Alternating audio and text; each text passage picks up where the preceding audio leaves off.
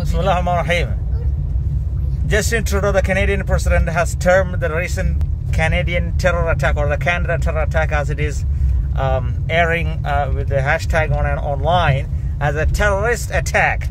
The first and a minimum thing that a country, a community, and the world requires from a president of a nation. Right? The president of a nation is minimally required at the earliest and at the minimum rate to term something as it is and not to divert it or to subvert it. Right?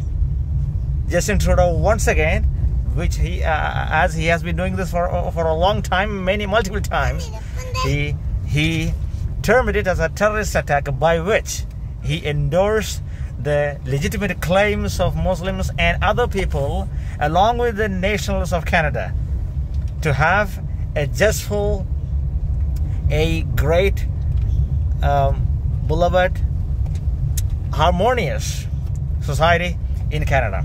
Right? Something most of the, or at least so many international leaders and politicians are losing significantly in today's world. In Britain, in America, in India, in many places. This is a fundamental characteristic.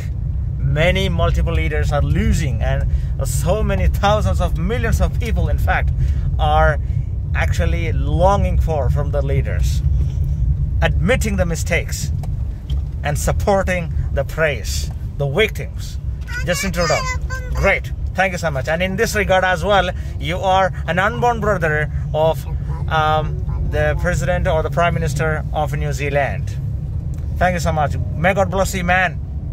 And I wish you all pray for the family who have been run over by a believed to be 20-year-old person who deliberately struck over the family who had been out for an ordinary evening in their car.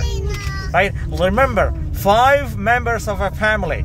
Madiha Salman Afzal, their father, Madiha Salman, their mother, Yumna, their sister, the daughter, who was a 9th grader, and their grandmother, totally were killed in a moment, within just a span of some seconds, leaving their only 15-year-old son, or 9-year-old son, to be an orphan for his lifetime.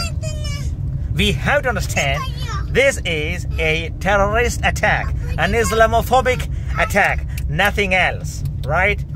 And this is not an only attack. This is one attack among the racist and Islamophobic and other terrorist attacks over people by the people of multiple religion. So we have to understand and term and identify the attacks with their motives as they are. I hope you understand. I ask you all people to pray and stand for all great just causes as this cause as well. Thank you so much.